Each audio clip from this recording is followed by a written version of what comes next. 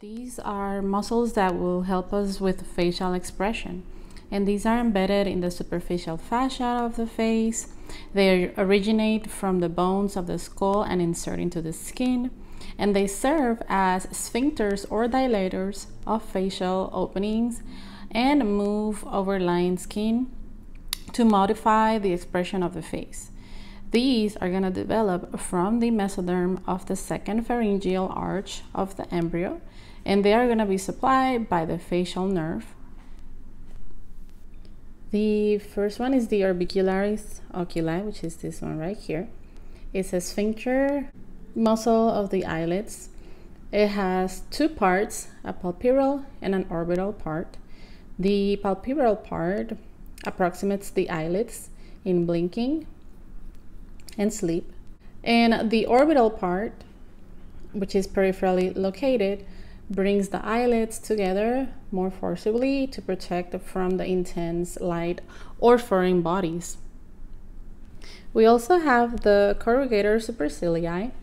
This one lies deep into the supromedial part of the orbicularis oculi, and this one draws your eyebrows medially, and it produces vertical wrinkles in a supranasal part of the forehead.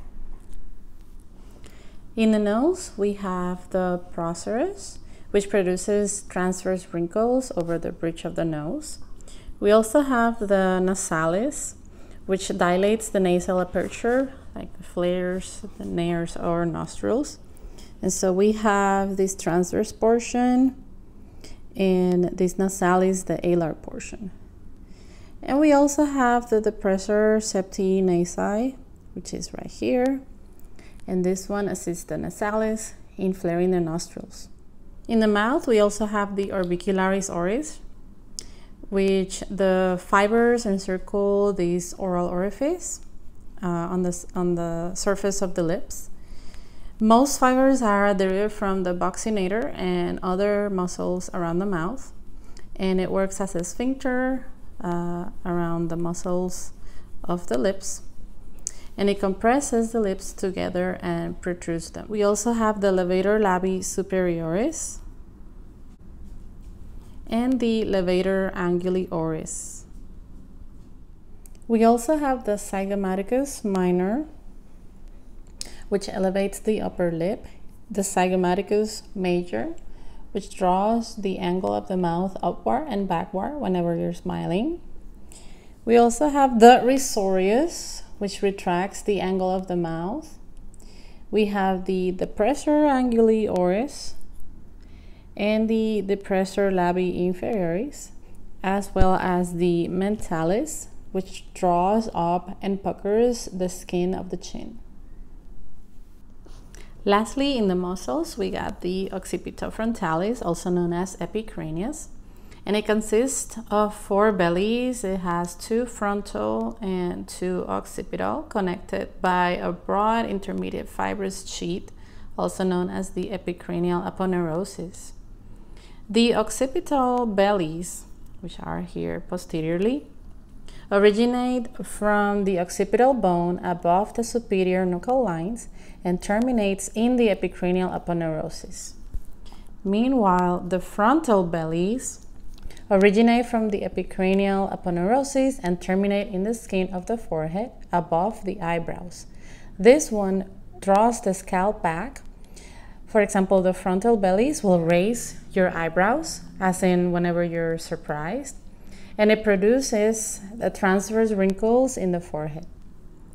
We also have auricular muscles, an anterior, superior, and posterior.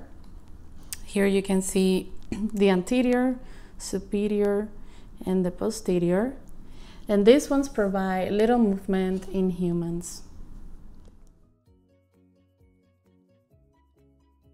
As for the facial nerve, or cranial nerve number 7, this nerve, it's the one that innervates the muscles of your face for muscle contraction typically. So this one leaves the cranial cavity via the internal acoustic meatus at the lateral end of the meatus, and it enters the facial canal, and then it exits the temporal bone via the stylomastoid foramen. Then it enters the parotid gland, as you can see on this picture right here, and passes forward within it. And then it divides into the terminal branches within the parotid gland. So what you're looking at here, it's the different branches that it has divided into. So there's going to be two groups of branches. There's an intrapetrosal and an extrapetrosal, but the extrapetrosal branches are the ones that are concerned with the innervation of the muscles of the facial expression. There's also another nerve here known as the posterior auricular nerve, which supplies the occipital belly of the occipitofrontalis and auricular muscles. The terminal branches of the facial nerve includes the temporal branches, which supply the auricular muscles, the frontal belly of the occipitofrontalis, the orbicularis oculi, and the corrugator supercilii.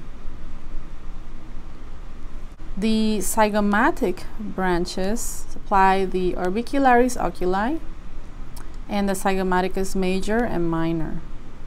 The buccal branches supply the buccinator and the muscles of the upper lip and nose.